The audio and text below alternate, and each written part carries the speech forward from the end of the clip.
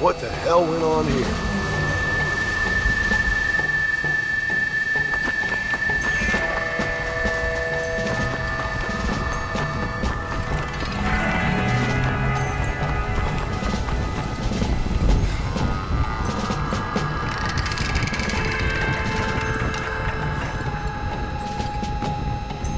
Mr. Marston, sir!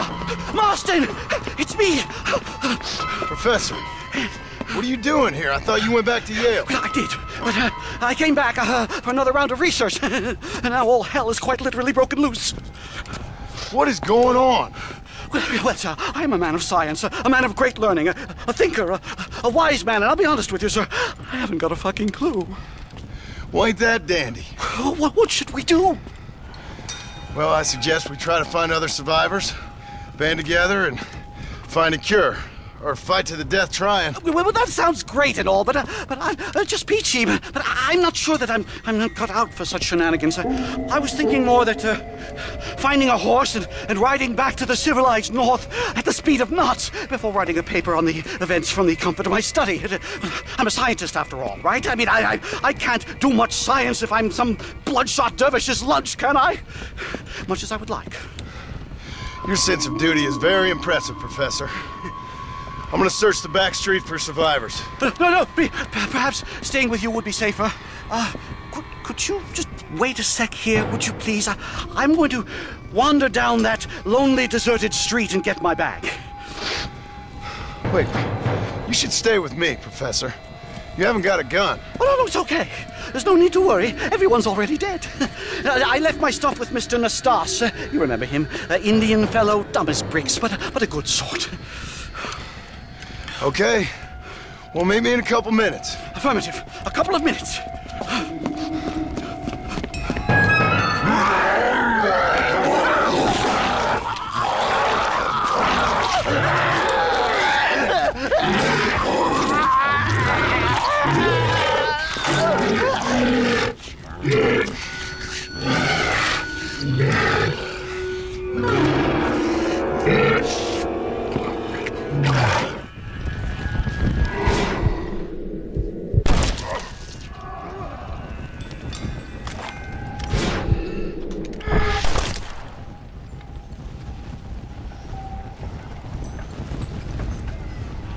Seth, finally I've joined you.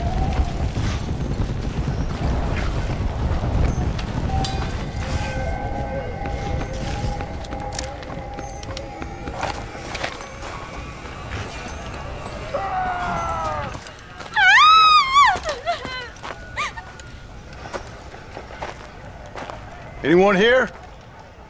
Hello? Anyone here? In here, mister. Come out. It's okay. Come out. I don't bite. Bad joke. I mean, come out. They got my family, mister. And mine, I fear. I saw my mama rip my daddy's face off and drink his blood. And they were happily married 20 years. I'm sorry. We were so glad to see my mama. Because she's been dead for 3 years from the smallpox. Your mama was dead? And I saw her walk up onto the porch. And then boom! She ate my daddy. He weren't a bad man, mister. He weren't. Sure, he liked to drink, but he weren't bad. And sure, he liked the company of women, but he weren't bad, mister, he weren't. No one deserves to have their blood drunk. I mean, he knew how to use his fist. And if a woman spoke out her place, he reminded her of it and everything. And when my mama was dying, people said that he was lying with her sister, but that weren't true, mister, it weren't. But you said your mother was dead. Yeah, her and Mr. Braithwaite. He's been dead a year. And then yesterday, he walked up that street eating dogs. And he loves animals. All the dead folk have come back to life, mister. Only they ain't happy. It's a funny kind of salvation. All the dead folk? All the folk buried at the cemetery, over by the churchyard. My God. I want to go have a look. You want to come? No, I already seen my mama. I don't need to see any more of my relatives. Here, mister. Take this. If you can burn them, maybe you can put their souls to rest. Mister!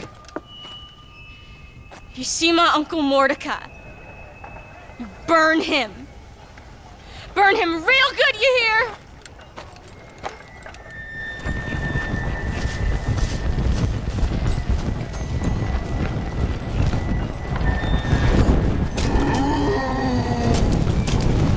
Goddamn demon.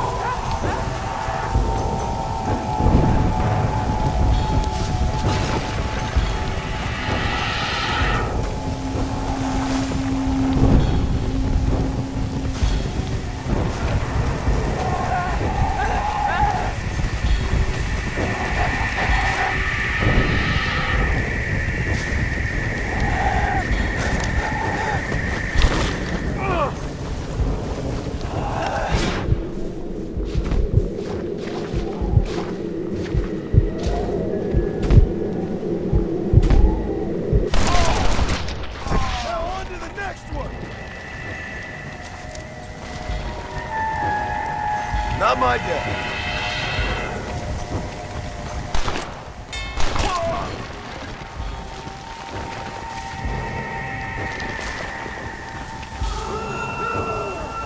Damn this shit.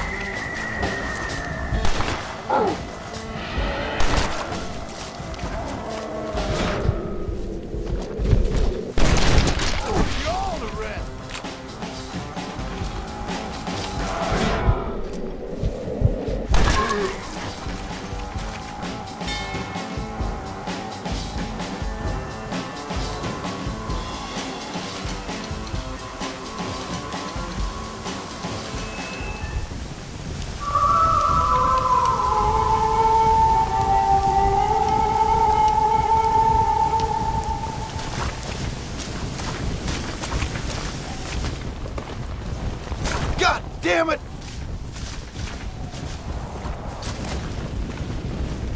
For Christ's sakes!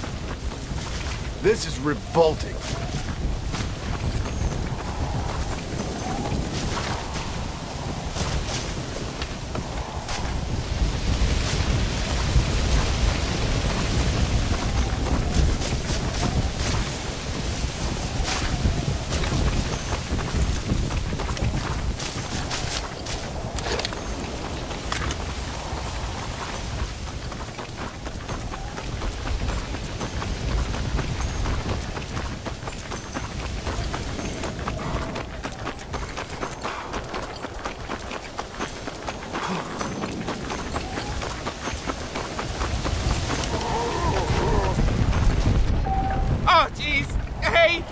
Lend me a hand!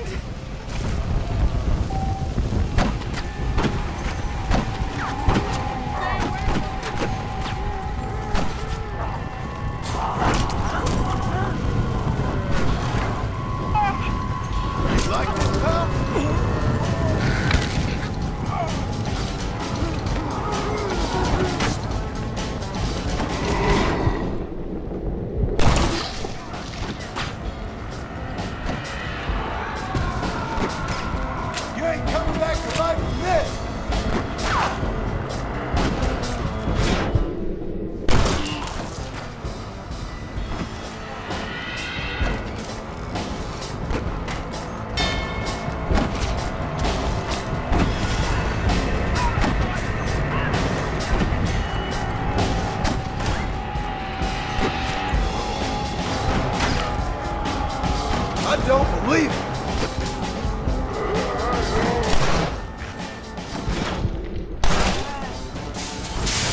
You sick bastard! Give the devil my regard.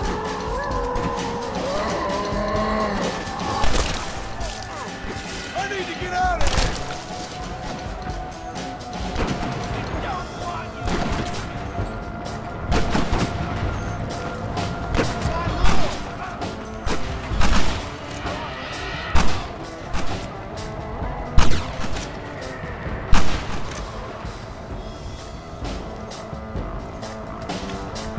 Go.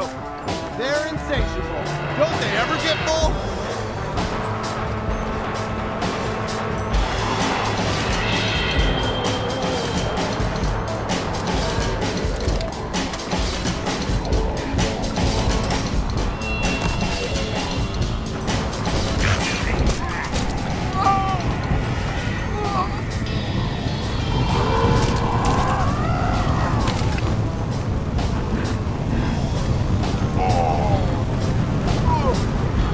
Consider yourself cured.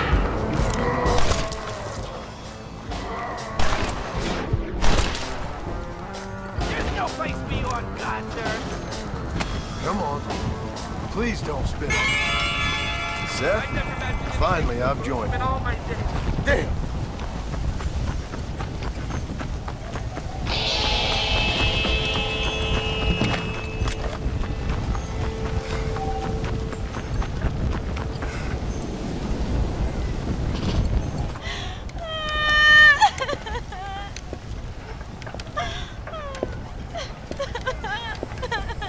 Folks okay? Oh, just fantastic. I just saw my daughter get eaten by some creature sent straight from hell. Thanks for asking. I'm kind of sorry I did. Sorry, mister. Forgive my wife. We've suffered terribly. What's going on? Well, it's the government's fault. Ain't it always? Well, they let in too many foreigners. Just shut the goddamn border, or things like this happen. My daughter was just some satanic demon's lunch because of the goddamn government. And I pay my taxes. Well, usually. I think we may be moving a little off topic here. I ain't a wise man, but I have done a little traveling. These creatures ain't like any foreigners I've ever seen. Thanks for the input, cowpoke. I got flesh-eating monsters feasting on my family, and I'm taking advice about tolerance from a gunslinger. What in the world has my life come to? And my daddy told me I never should have gotten married. This is all your fault, you useless man! Oh, not now, Doreen. Not this again. Your daddy was a bully and a drunk. Well, you ain't no kind of man! Listen! I'm sorry to interrupt your happy reminiscences. Is there anything I can do to help? You got any idea of how we can survive? But you could try shooting them creatures, you dumb fool. Ma'am, it's been a real pleasure. Sir, you're a man of great patience.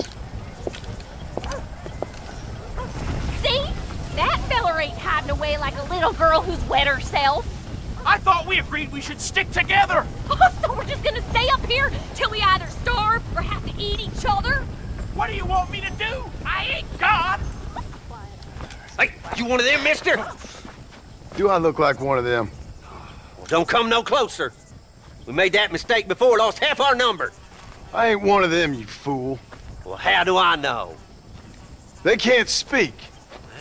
I ain't taking no chances. Kill him! He's one of them! Yeah. No, I ain't. Don't take no chances, Silas. Have it your way, all right? Listen. I ain't coming no closer. Do you know what's going on? It's the glass eye. The freak with a glass eye. He caused this. No. It's the snake oil man. These poor folks have been drugged. I blame the Mexicans. They haven't been struck down. All right, we heard a lot of stories, mister. Some say it's a moon, some say it's drugs. Hey, don't come no closer now. Stand back. Apparently it's worse in New Austin. Must be where it came from. And it looks like I'm headed down to New Austin. Did one of you say snake oil? It's the glass eye. I blame the Mexicans. Oh, Connie McTavish, you don't know nothing. You always was an ignorant shrew. I bet your husband's glad he's dead. Well, at least my husband never took favors from the stargazers, Lucille Billingsgate. You say you're sorry, you hillbilly white trash! Yeah, now how we gonna rebuild America like this? Now see, I thought we had it all decided. We was gonna be kind and gentle and pay homage to our leader, who happens to be me. Sounds like you folks have this all worked out. Have yourself a fine America. And good luck. We never had that decided. We decided we would hold elections and that I would be leader. You can't even read. Well, I got gravity. I mean, gravy. I mean, folk respect me. I am the new king, Archibald Andrews, me. Now pay homage.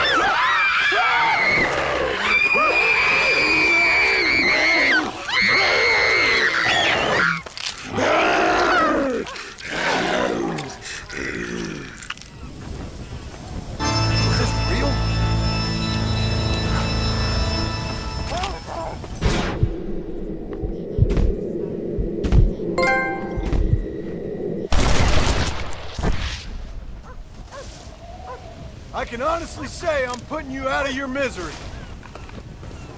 I knew it! You freaks are starting to annoy me!